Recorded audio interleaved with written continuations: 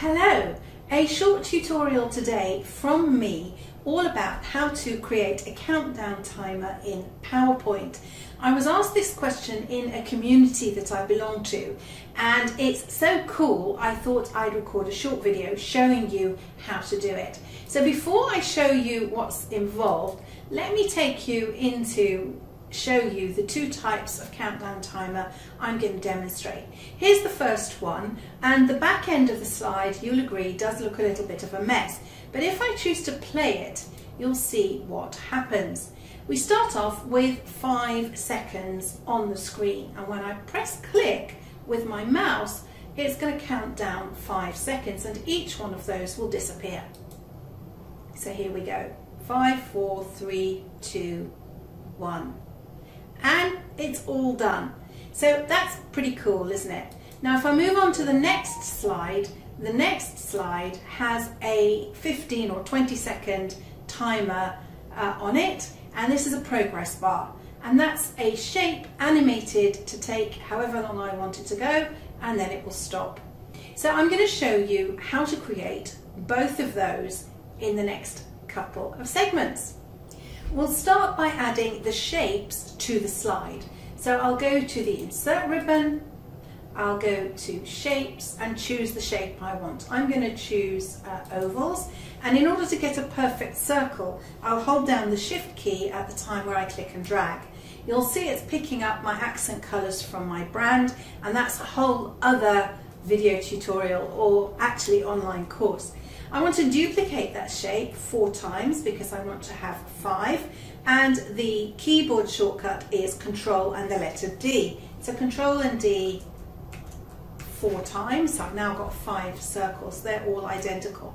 And now I can drag them out and place them where I want them. Now of course you could have them much smaller, you could have them at the top, at the bottom, really up to you.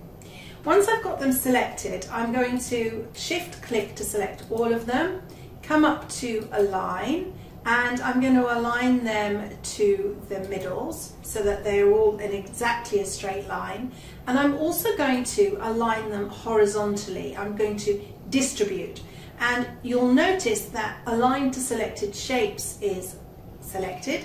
That means that the distribution happens from the left edge of the leftmost shape to the right edge of the rightmost shape. So when I distribute them horizontally, it just spaces them out beautifully. Then I want to add my numbers. So I'm going to add 5, 4, 3, oops, no, can't type, 3, 2, and 1 to my countdown timer. Now I need to add an animation so that each one of them will disappear, and I also need to add a delay so that they stay on screen for the length I want. So I'll start with number 5. Now I'm going to add a disappear animation to this shape because I want it to exit and disappear. So I've selected it, I'll click the drop down and choose disappear from the exit options. I'll then go to each shape in turn and do the same. And I like to do it shape by shape because that means that PowerPoint knows which order the animation should take place in, because each animation is giving its own number, starting at number 1. So number 2 actually is number 4.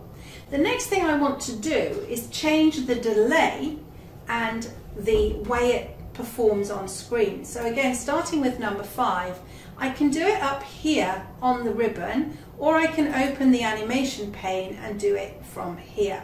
So I'll just do it up here on the ribbon. The first shape is going to be on click, so I'll launch the countdown by clicking with my mouse or pressing a key on the keyboard. And then I want the duration to be 0.01. That's just how it needs to be.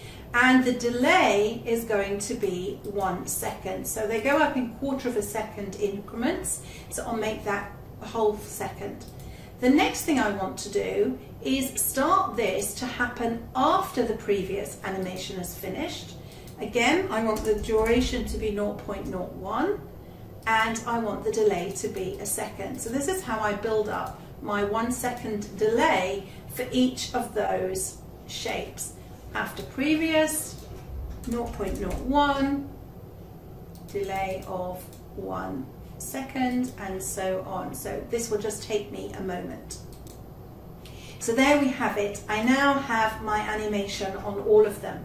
And the next thing I want to do is add one more shape, which is going to be what happens when it's all done. And I chose the star. So I'm going to draw in the big star, and I can recolor it and say all done. And then I'm going to place the star on the top.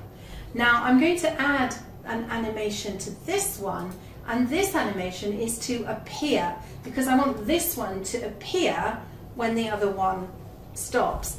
And this time I'm just going to make sure that the star is the last one in the sequence, which it is. And again, I'm going to make the duration 0.01, and I just want it to appear immediately after, let's make the duration 1/4 of a second. Now we can play that, preview that animation, and watch what happens. So now the numbers count down, and we're all done, and that's it. So that's how easy it is, and really the sky is the limit as far as your thoughts and your imagination is concerned. So let's have a look at how I create the progress bar. The progress bar is even easier. We start off by going to the insert ribbon, going for shapes again, and this time I'm going to choose an oblong, rectangle, and I'm going to draw out my progress bar to be as thin or as big as I want. I can change its colour, whatever I want to do from there. I'm then going to go back to the animations, and the animation I want for this one is I want it to fly in. You'll see it defaults to coming in from the bottom. We're going to come to effect options and make it fly in from the left. The next thing we want it to do are to set the number of seconds. So I'm just going to make this a 10-second one, so that it's not too long right now, and that's really it. And if I was to preview that, then you'll see it starts to kind of come in slowly, and it will last for a full 10 seconds, which is quite a long time. So if you're timing your participants in a training session or any other online meeting that you're in, and you want to show a timer, you've got two options now for creating a progress timer or the 5-second countdown timer. So if I now turn it to, I go to the slideshow ribbon, and I just choose to play from the current slide, you'll see when I set the click, my countdown timer will start, my 5 seconds will disappear off the screen, and I'm all done. And when I click to go to the next slide, and I click to start my progress bar, my 10-second progress bar will come along the screen. It's that simple. Let me know how you get on with this and what situations you use to apply it to. And I'll see you in another video sometime soon.